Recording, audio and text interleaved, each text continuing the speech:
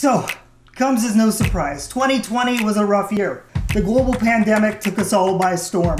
Production shut down, the entertainment industry paused, turned to technology to find new ways to tell stories. After careful review, we were able to relaunch the Home Edition.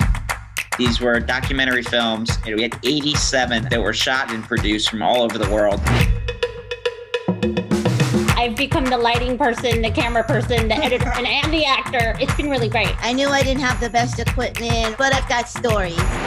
I just really wanted to do a positive documentary about autism. I have so much to say, and I have to do it in 5 minutes. To be able to have the opportunity to create was just awesome. 3, 2, 1. Registration is officially open! Welcome to the 2021 Easterseals Disability Film Challenge. The Film Challenge has led to countless opportunities for people with disabilities in front of and behind the camera. There's everything to gain, but there's nothing to lose. Just go for it, is what I always say.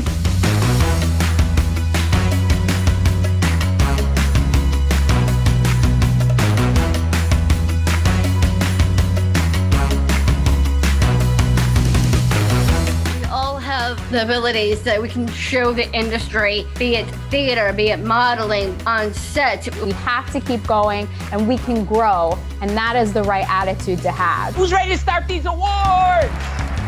Tonight's award ceremony is being broadcast live. That's right, we're live, baby. Kabam! Look at that. Every single one in the Film Challenge films are worth watching. It was just really meaningful to see an event that was catered directly to disabled people, where they were given free rein to make exactly the kind of content they want to make and show what they can do. You guys are mold breakers. I can't wait to see what you all do next. You made us all laugh, you made us think, and you did mockumentary proud.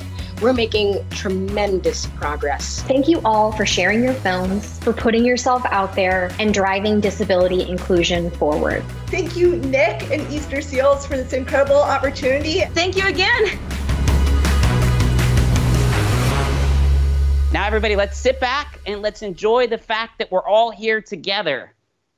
And the fact that most of us still aren't wearing pants.